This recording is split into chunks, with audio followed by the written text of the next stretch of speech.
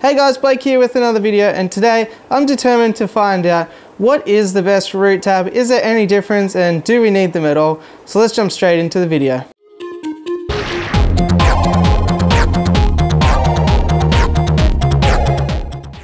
Okay, so to detail this experiment today, we're going to basically set up these pots as individual experiments. We've got one control, and then the rest we're going to put all the individual root tabs in. The ones that we're going to test out today, we have root tabs from Dymax, Liverpool Creek Aquariums, API. We've got some osmocote root tabs, which are the typical DIY style root tab.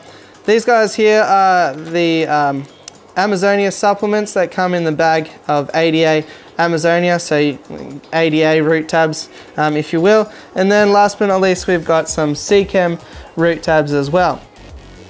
Now, they come in different sizes, but for the most part you get 10 in a bag. Obviously the osmocote root tabs, you get a lot more bang for your buck. Liverpool Creek, they sell in quantities of 20, and Dymax actually come in quantities of 50. I will also put on the screen now, I'll put the prices that I paid for each of these alongside them, so you can roughly see what we're talking about in terms of price difference. Also, I will run a control here, so this one will just have plain gravel in it so that we can see exactly how much difference there is. I've got a bunch of stem plants here, 7 of each, basically all the same size, and we're going to plant it out with a bunch of different things. We're going to set this up and run this test for quite a while until there's a dramatic difference. So who knows when this video is coming out to you, but other than that, I think we just get started by filling up these terracotta pots with some ordinary pea gravel, and then we'll get started.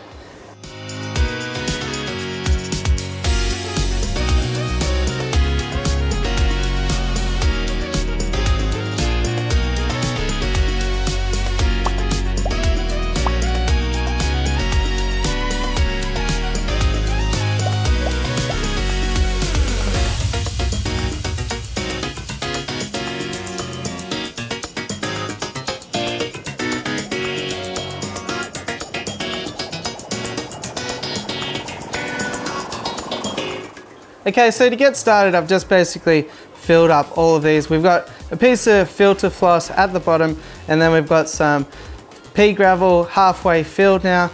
And it's important, I guess, to note that the pea gravel I've got all from the same bag, and it's a brand new bag from the hardware store. So we can be sure that there's no nutrients. You know, I haven't grabbed some out of an aquarium where the fish have been creating waste and nitrates. So it's totally even playing field here. Now, what I'm actually going to do is work out the cost that I paid and then divide that by, you know, the percentage of the packet that I'm going to use. For example, this seachem one has 10 tabs, and if I use one, then I'm going to put in 10% of the price that I paid, and then that is the figure that's going to be on screen at the end when I have all of these with the correct dosages that I'm going to use. So we'll go along now and we'll basically dose up our tabs into these pots, and we'll get cracking with this experiment. So let's keep moving with this little science experiment we're going to run. We'll get away to a place where we don't know,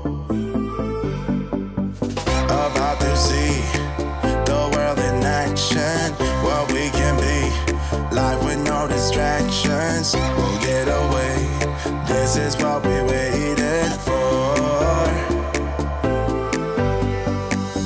Take my hand, we'll make it somehow. We can't miss out. I'm done living life with the lights out, die with my own doubts. Be free with me. Let's be free with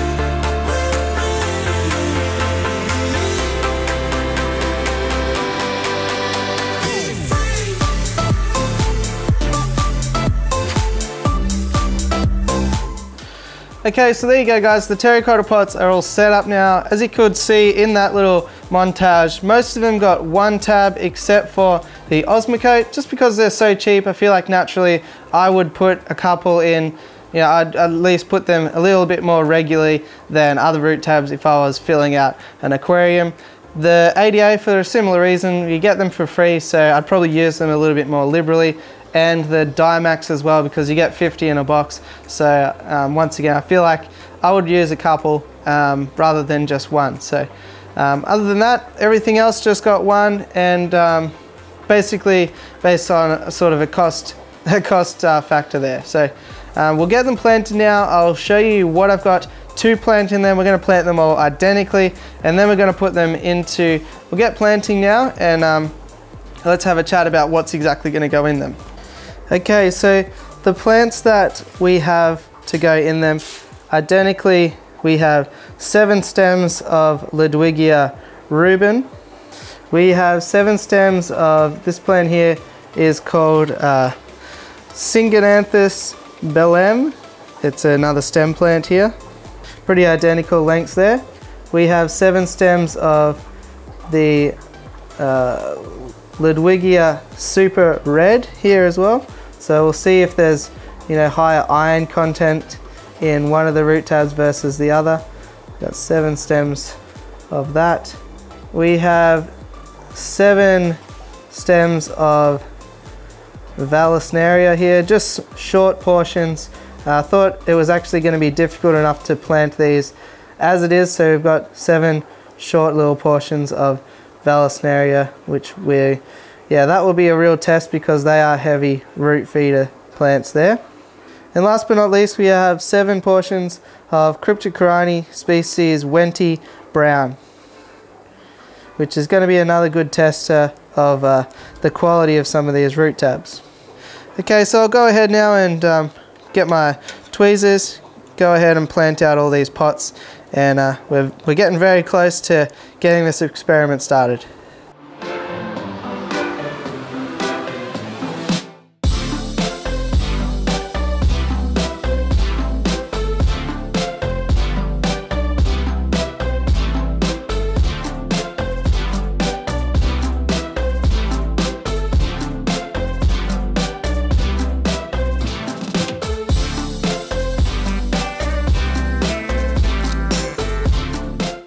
Okay, one other thing, I just got a bunch of these stems of AR Mini, so I'm also going to add a stem of each of that into all the pots. Okay, so we've got them all planted out now, and it's time to put them in a tank.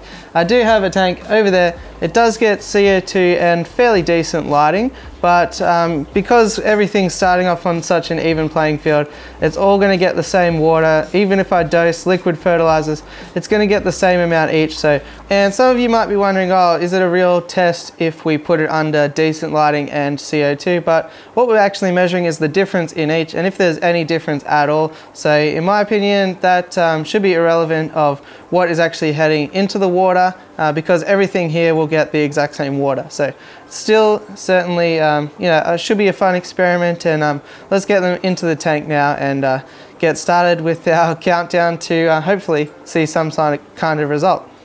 I'm going to be very careful as well not to mix these up, and I'm going to write on the tank which one's which, so so that I don't have to remember over time which one's which.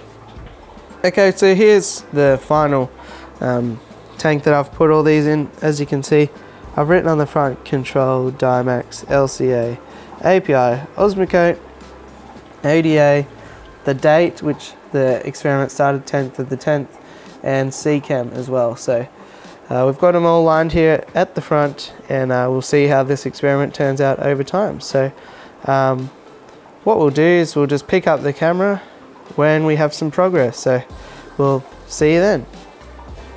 Okay, so here's the first update on the tank. This was the 30th of October, so 20 days later. The LCA, API, and ADA and seachem ones look to be doing pretty well out of the gates and seem to have the most growth, but not a huge difference amongst the 7 20 days later. Then this is the 23rd of November, so over a month after the initial experiment, about 6 weeks, and the seachem is definitely taking off here. The ADA is doing pretty well too on the stem plant front, but definitely the seachem looks to be the clear winner at this stage. The ADA is supporting the stem plants well.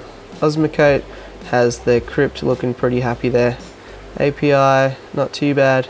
And the LCA seems to be supporting the Val best of all.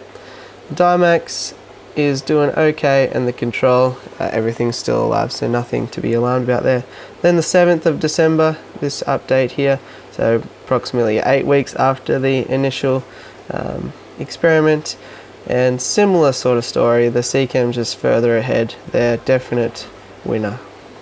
Okay, so it's the last day of the experiment now. Today is the 13th of December, and here's a final look about what these pots look like now. So I think the categorical winner is the seachem, which does make sense because it was the most expensive investment, I guess. That Ludwigia Rubin has just really taken off. Everything pretty much except for the Synerganthus Belem grew in here. You can see the Val is taken off in the back there. We got the AR Mini, but that's not so mini, so I wonder if that is just AR. We got the Crypt, which is doing perfectly fine as well. And yeah, just generally speaking, I think the Ludwigia Rubin sort of tells the tale on that one. So I think the winner has to go to the seachem. Second, I think, is ADA. So if you get a bag of Amazonia, do not throw out those supplements because they make a fairly good root tab. Once again, the Ludwigia Rubin is going off. Although, actually, if we take a closer look, the Crypts and the Val haven't done that bad. So it could actually just be a water column thing with the ADA supplements. So if we do compare purely on the Crypt and the Val consumption being the two heavier root feeders, API and osmocote are looking pretty good. So API, Crypt 20, very happy, and the osmocote is doing well for the Crypt and the Val, but nothing else really. So I do think the osmocote, actually it's quite interesting because the ADA seems to be doing, apart from the Ludwigia Rubin, seems to have done worse than even the control. So in this experiment's results, it's better off to put nothing in than the ADA supplements, I guess.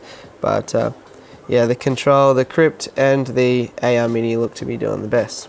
If we take a look at the Liverpool Creek Aquarium, we've got the Val doing pretty well, the AR's doing okay, the Crypt is doing okay as well, and we've got a little bit of growth out of the Ludwigia Rubin there as well. So overall, pretty good. Perhaps the Liverpool Creek is maybe 3rd place, and 2nd place perhaps the API, because we've got a lot of growth out of the Ludwigia Super Red. As you can see, actually 1 stem, 2 stems, and then 3 stems out of the Super Red. So if you want something with a lot of iron in it, I'd say API is to go. So the Crypt's nice and happy, the AR is growing, and the only thing that sort of died off is that Belem and the Val. So I guess in summary, if we take a look, I think the seachem was the winner, maybe the API 2nd place, LCA 3rd place. Dymax didn't do too great, basically on par with the control, but I guess you get 50 in the packet, so you could potentially put a lot more in there than the 2 I put in there. Maybe if I ran the experiment again, I'd put 5 in there or something and see if that did any better. And yeah, overall just a fun little experiment. I recommend doing it at home to test it out in your own water, in your own conditions. But that's the results that I had after 2 months of growth. So there you go guys, there is my experiment to find out what is the best root tab. I think the seachem has to be the winner in this case.